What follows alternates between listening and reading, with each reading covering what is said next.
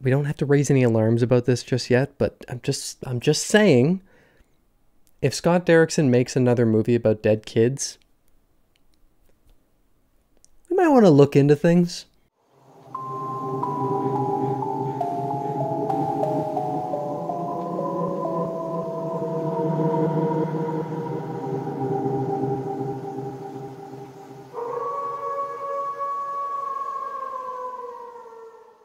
Good evening. My name's Evan and welcome to Rocklin Graves. I was going to review The Black Phone today, but according to everyone over 40, I am completely unaware of any technology released prior to the year 2000, and thus will be entirely lost the whole movie, as I won't understand why everyone's mad that their friend's phone number has 3 zeros in it. Where's the camera on this thing? Nope, fuck it.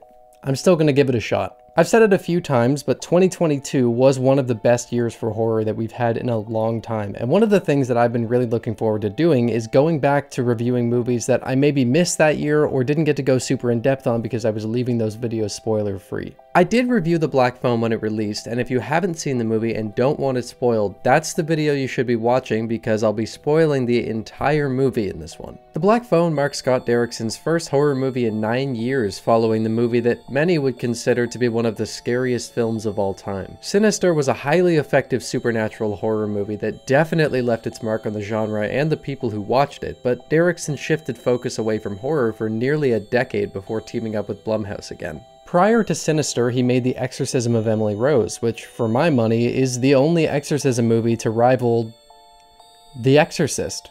Derrickson co-wrote Sinister with C. Robert Cargill, and the duo teamed up once again to adapt one of Joe Hill's short stories. It's about a 30-page read, and it's a very straightforward story about a young boy who's kidnapped by a killer clown, and there's a black phone in the basement through which this kid gets to speak with one of the previous victims of this killer. The adaptation was given an estimated budget of $16 to $18 million, and production lasted from February through March 2021, primarily in North Carolina. In a year with so many fantastic horror films, The Black Phone really stood out to me, so let's dive into what makes this movie so damn great.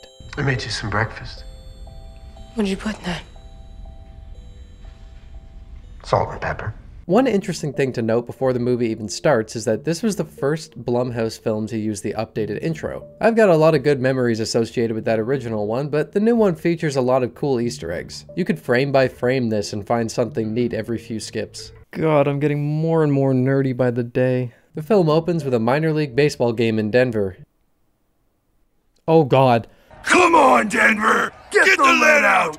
Do not cross the Baghdad! Right away, this movie establishes a really solid old-school tone through its visuals that stays consistent the whole way through. Most of the film was shot digitally and made to look more filmic in post, but there are a few sequences that were shot on 8mm film, and I'll talk more about those later. The Black Phone deals with some pretty heavy subject matter, and it wastes no time in letting you know that. Finney Blake is up to bat, but not up to snuff. Bruce Yamada hits a home run to end the game, and this young man is feeling the love. Man, your arm is mint. You almost had me. Good game. Good game. Look at this. The girls are all over him. He's got one hell of an arm. What a bright future this dude has. Oh, fuck. That might be fine.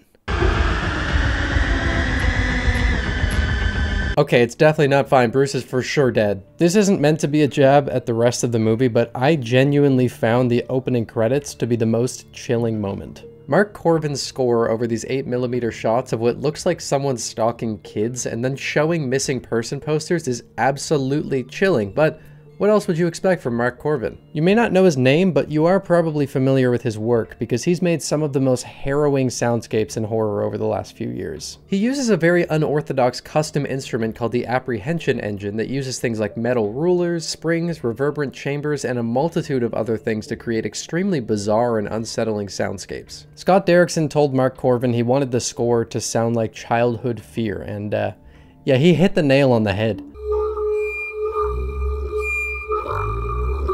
I love these weird instruments people are using to score films right now. The Apprehension Engine is incredible, and another example is Smile using that bizarre daxophone.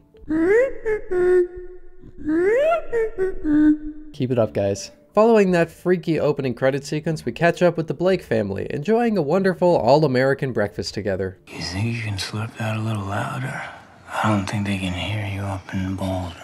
Aww. There's a lot of time spent on building the dynamics in this family, and that side of things is handled really well. I'll be talking a lot more about the lead performances as things go on, but Jeremy Davies does a great job at playing this character that very easily could have been the archetypal alcoholic abusive father as a more grounded, conflicted character. He's a dirtbag, but there's more to it than that. The dynamics between characters are what makes this movie work so well. It doesn't take long before the sibling relationship between Finney and Gwen feels genuine. Madeleine McGraw and Mason Thames just have really great chemistry, which goes a long way to selling that connection. It's confirmed that Bruce is indeed missing, and if you needed any more confirmation that this takes place in the 70s, here's a guy wearing a Cheech and Chong tank top and a headband named Robin beating up a guy named Moose who just called him a beaner. I am now completely immersed.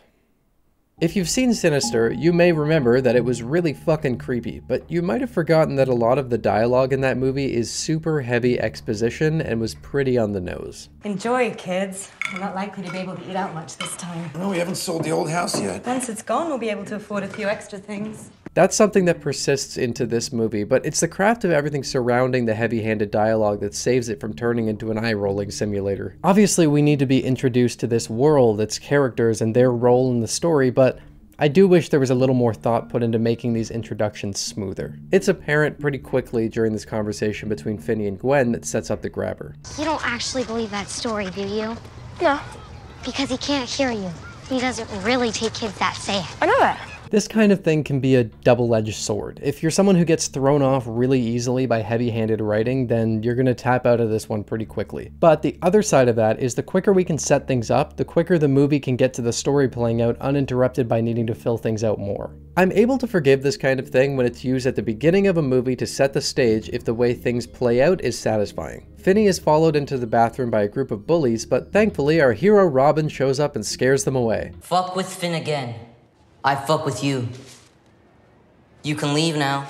If you didn't know, Joe Hill, the author of the short story, is Stephen King's son. If you're into King's writing at all, you'll know there's always some sort of vague mysticism baked into the world, even if the story being told isn't outwardly supernatural. I mention this because apparently Gwen has a bit of the shine. She's friends with Bruce Yamada's sister, and she had a dream about Bruce being kidnapped by a man in a black van with black balloons. There were black balloons found at the crime scene, but that information was never made public. Now, if you're like me and you were sad that Julian never got more time to shine after Halloween 2018, allow me to introduce you to Gwen. Yeah, I took him down because obviously I'm the grabber, you dumb fucking fart knockers. Gwendolyn Blake! I love how even though this movie is dealing with really heavy, dark subject matter, it retains heart and humor without feeling dissonant. That can be a tough thing to pull off. Finney falls asleep watching the TV and is awoken to one of the most impressive examples of child acting I've seen in a long time. He hears commotion in the kitchen and finds his father whipping Gwen after she's been talking about the significance of the dream she's been having. I'm not gonna lie, I have teared up every time I've watched this scene. It's a genuinely upsetting sequence that is expertly acted. You are not your mother! That means you do not hear things. They're not there. The panic in their voices, Gwen smashing the bottle of vodka, it's all so powerful. I am absolutely blown away by Madeleine McGraw, and what's even more impressive than how genuinely scared she is the improvised switch to anger at the end of this scene. My dreams are just dreams! Say it again. My dreams are just dreams! This wasn't in the script, it wasn't an on-set instruction, this was just Madeleine understanding the character she's playing and the situation that character is in. Fucking amazing. This is some talented family. Something that's alluded to in this scene is that Gwen and Finney's mother also seem to think that her dreams were not just dreams. This is later explored in a scene with Gwen and Terrence while he drunkenly tells Gwen about her mother's claims. Apparently, she was driven to suicide by apparent mental health problems, and it's left unanswered as to whether or not she actually did experience real visions or if it was just some form of psychosis. As soon as Gwen started saying things that reminded Terrence of how his wife used to talk, he became terrified that Gwen was going down the same path her mother did and lashed out. Obviously, it's absolutely awful that this happened, but I really love the way that the movie develops it because it makes it feel a lot more human. We get glimpses of Terrence's love for his children, like after Robin gets kidnapped and he's notified about it, you can see how upset he is that he has to tell Finney that he's gone missing. Do you know a kid named Robin It's a tragic and grounded family dynamic that really touched me. There's a powerful emotional edge that all of Derrickson's horror movies have. He's just really good at blending genuine emotionality in with horror. I'll have a bit more to say on that at the end of the movie, but let's move on. With Robin gone, Finney is attacked by the kids from earlier, but he's still not alone. Fucking cocksucking cowards! This fight is actually vicious as hell, but Finney's day is far from ruined by this thanks to this little interaction in class. Do you need a partner? No. I mean, yeah, I don't have a... Gwen, of course, takes full advantage of this development. Donna. Oh, Finney, will you be my lab partner? We all know Finney's day is about to get a hell of a lot worse when he sees this van on the side of the road. The grabber has become a bit of a Blumhouse icon since before the movie even came out, since there was so much money put into marketing this movie. This was initially planned as a much more limited release, but because the movie tested so well, they decided to dump a lot more money into distribution and marketing, a lot of which focused very heavily on the really creepy look of the movie's villain. We'll get to that in a second, but I want to touch on the scene when Finney is kidnapped because it's done so well. On his walk home from school, a man comes out from behind a black van and drops his groceries along the sidewalk. We never fully see his face in a clear way. It's always either shot from behind, seen blurred, from a distance, or through a fence. In the short story, the killer is a clown, but Joe Hill said that in a post-It world, this character would work better as a magician. And I happen to agree with this change. I think that makes a lot of sense. Finney soon notices the black balloon in the back of the van, and before he can get away, the man knocks him out and throws him into the back. Ethan Hawke was initially hesitant to take the role. When someone plays a truly evil character,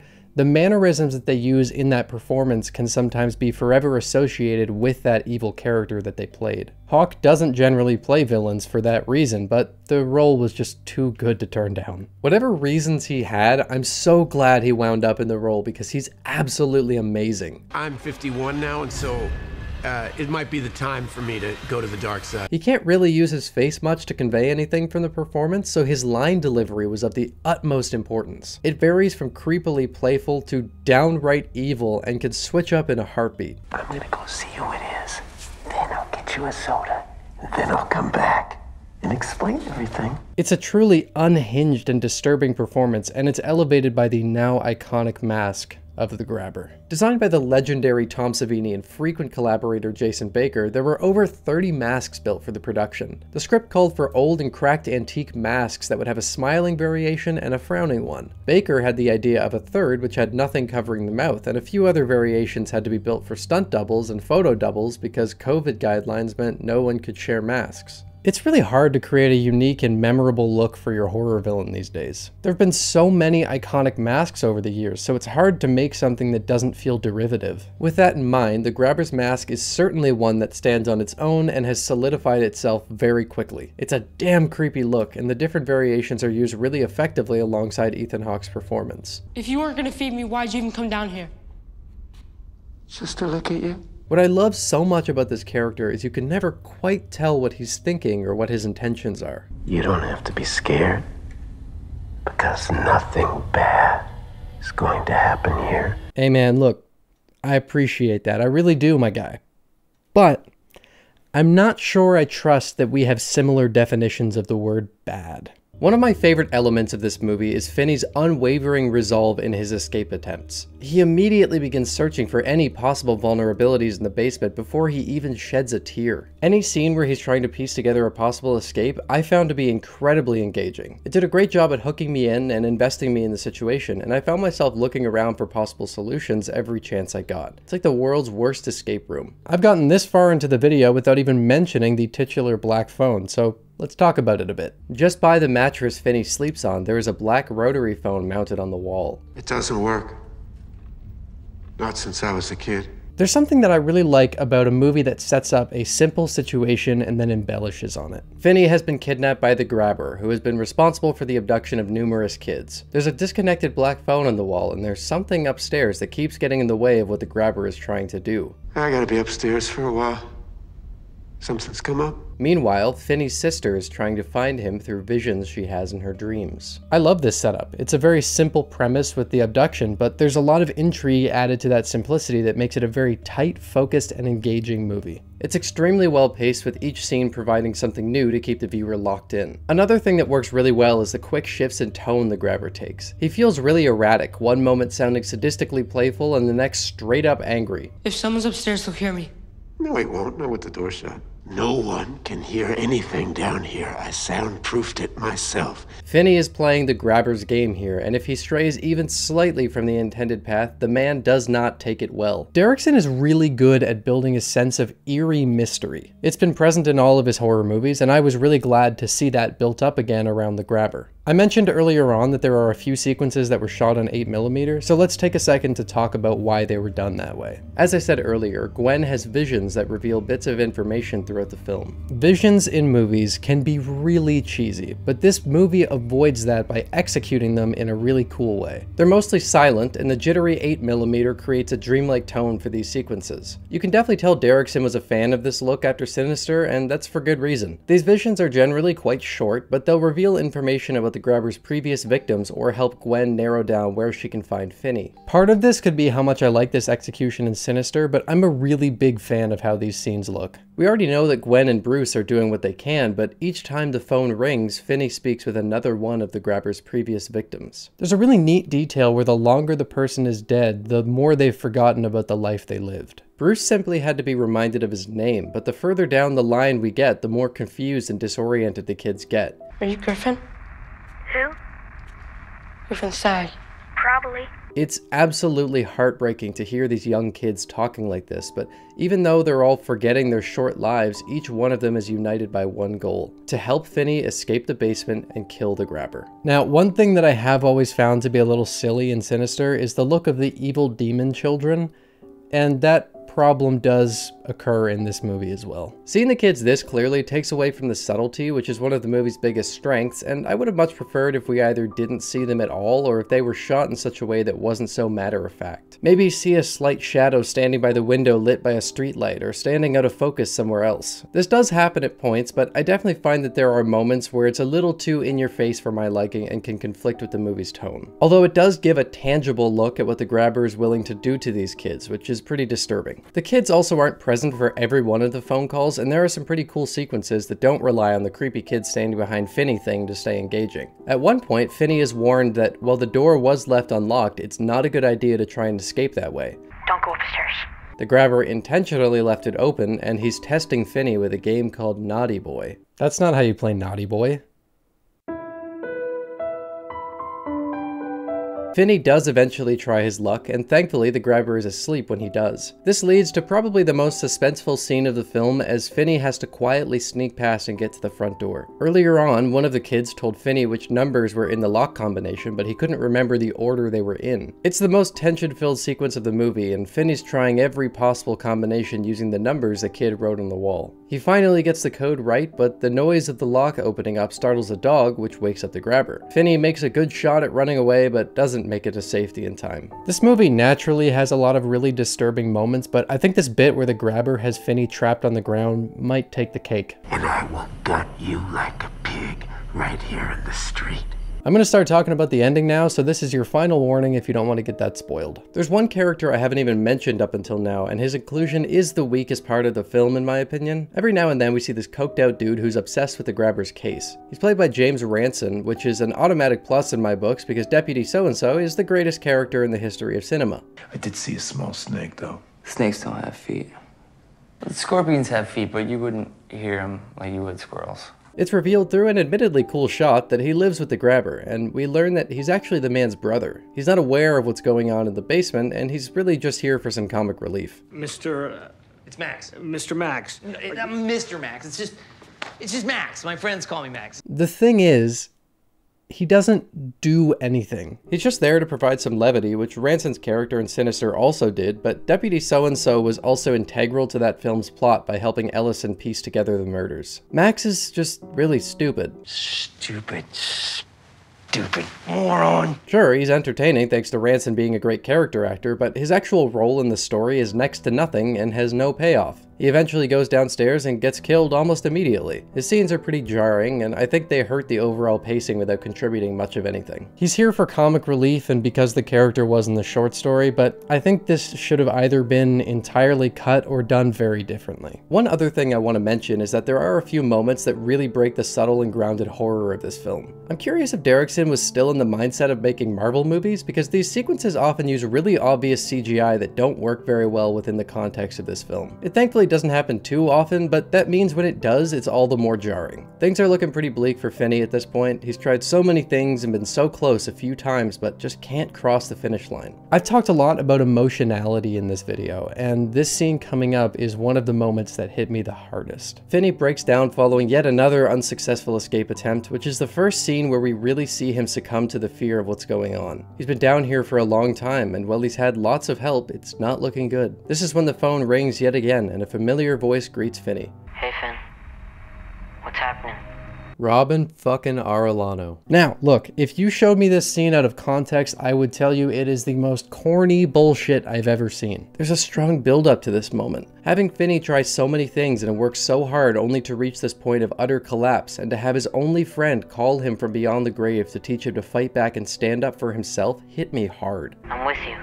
I've been with you this whole time. This wide shot of Robin running Finney through the steps over and over until you see in his body language that he's ready was really impactful. He builds his friend back up from the point of defeat, and the will to fight returns to Finney. They go through it a few times together and say their final goodbyes. This was the last call, Finn. Saw you from here on out. Time for this sick bastard to get what's coming. It's at this point that Gwen has managed to find the house she's been seeing in her visions, and she gets the cops to the house as quickly as possible. When they arrive, they find the house completely empty. It's an interesting moment because the layout looks the same, but none of the decor we know is in the house is there. After Max is killed, it looks like the grabber is ready to take Finney out, but using everything he's learned from each of the phone calls, Finney bests the killer in a fight. I absolutely love that he uses every little piece of advice that was given and everything that was left behind by the other kids. He's been far from alone in this basement, and each one of the victims gets to have their revenge through their collective efforts. If there's one thing we know about horror villains, it's that if you need a moment to fuck them up, taking off their mask is sure to give you that opening. This is the case with the grabber as well, and Finney uses this opportunity to strangle the killer with the phone cord. Not sure if this would actually work, but I really like the symbolism of using the cord from the phone the kids talk through to kill him. There really wasn't a better way to do this thematically. The kids even get a last word with the grabber, and each one recontextualizes things they said to Finney before he ends the nightmare. I can't kill you, hijo de puta, so Finn is gonna do it for me. Finn's arm is meant! Back with the cops, just as they think Gwen was completely wrong about the house, they discover a basement full of the bodies of the missing kids. It's at this point that Finney walks out of the house, and it turns out that the grabber owned two houses. One was where he would hold and eventually kill the kids, and the other was where he stored the bodies. Here's another moment that if you showed me out of context, I would say is corny as hell, but it earns it through the build-up. Gwen sees Finney and runs at him for a slow-motion hug, while Mark Corvin once again shows he understands with absolutely no question how to evoke the emotion of a moment with music. In yet another moment that hits me like a truck, Terrence is reunited with the son he abused, who he thought he'd never see again, and begs for forgiveness. This is such an incredibly powerful moment, and all of the actors wear every unsaid word on their face. Terrence deeply regrets how he's acted and knows they have no reason to forgive him. Finney isn't sure if he's able to, and Gwen shows she wants to mend things when she lays her head on her brother's shoulder. Finney can stand on his own now, but I like to think things get better with this family. He's an absolute badass when he gets back to school, and he fulfills Robin's wishes when he dons the nickname he was given. Hi, Finney. I'm Finn. This movie presents an interesting spot for me. When I look at its individual elements on their own, it doesn't do anything particularly unique or groundbreaking. It's a very simple concept without any big twists. But the whole that this movie adds up to is such an emotionally engaging and impactful movie, and that's what makes it work so well. It's in the performances and the moments characters share together, and the unanswered questions by the end leave a lot of room for thought. The phone presents a lot of those questions, like why did the grabber not remove it when he very clearly made this room to be nothing more than a mattress and a toilet? What happened in the past that made him fear the phone ringing, and why the hell is he even doing any of this? There are no clear answers, and while it wouldn't surprise me if Blumhouse pushed for a sequel to this movie, I'm perfectly content to just speculate about these things. I'll have a lot of respect for them if they just leave this as a one-off, but I'm not naive enough to look past the financial success this thing was. No. In my opinion, this movie adds up to much more than the sum of its parts, and Derrickson is 3 for 3 for making great horror movies. I do think out of his 3 goes at the genre, this is his least scary of the bunch, but it would be really hard to pick which one I like the most. The Exorcism of Emily Rose, in my opinion, is one of the 2 best exorcism films of all time, and Sinister is one of the most terrifying movies I've ever seen. Thankfully, I don't have to pick, and I'll definitely be taking a look at those movies in the future and keeping a keen eye on any future horror projects Derrickson might be involved with. Until then, thank you for stopping by Rocklin Graves. I hope you've enjoyed your stay.